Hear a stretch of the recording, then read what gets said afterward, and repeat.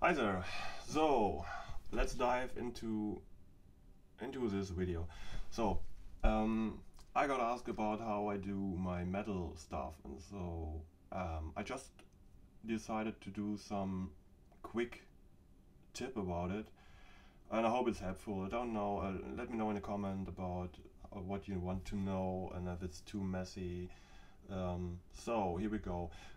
Actually, in most cases, I do manipulations and stuff, compositings, and in this case, the thing is all about having um, the same look applied to different materials. So this one incorporates wood, metal, plastic, metal, wood, and lead. So whatever material comes in, it makes sense to have it unified or have a unified look in one case or the other.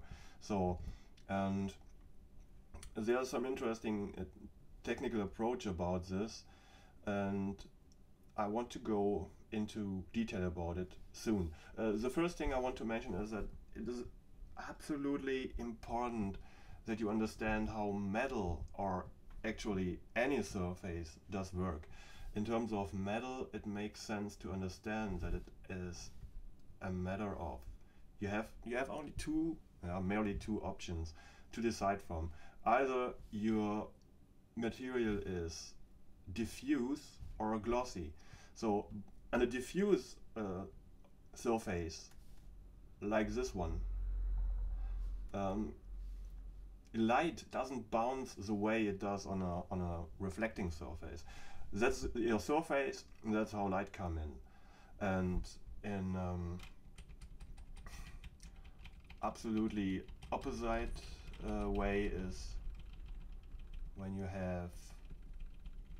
I believe it doesn't work. If you have a glossy surface, you have only one point where light comes in, and at the same point light will go out. So, and that's what makes the difference. And the same works with shadow. Yes. So instead of using soft brushes to achieve your look, use hard brushes. So that changes everything.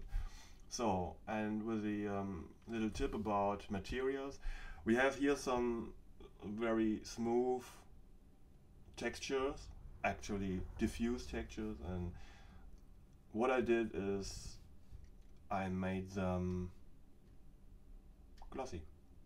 So, and how is it? How did I go about making this one look like metal in the first place? So let's go about this material here. The first thing I do is in any photo manipulation or whatsoever is I select the area. Now this is done by using control right now for having this selection visible, and hi little minion. This is just easy as that.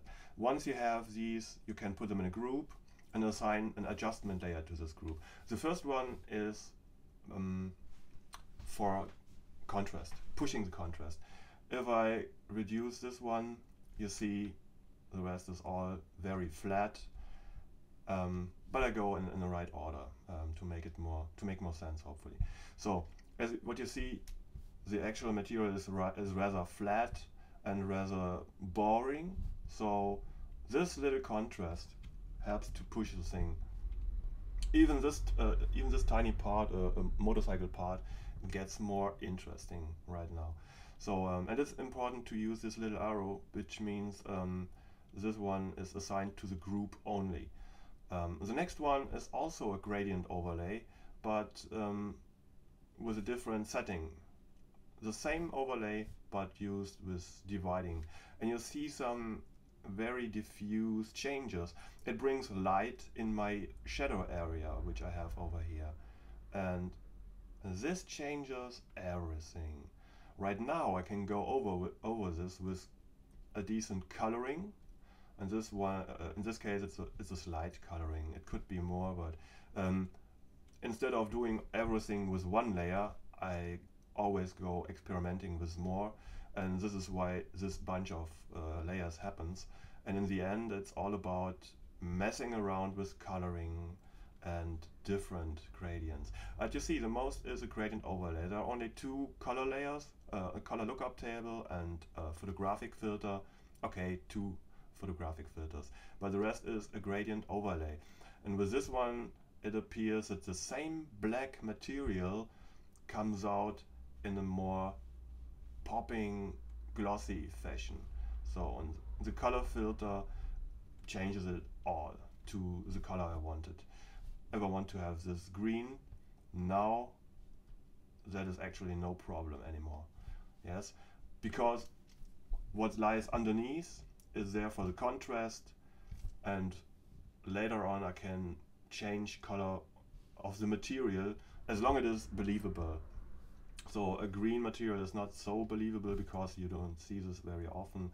So red in my case would be the way to go. And yes, that's it. I hope you learned something or it was useful. Let me know in a comment, and I would really like to address some questions, whatever you have on your mind. Thank you, and see you soon.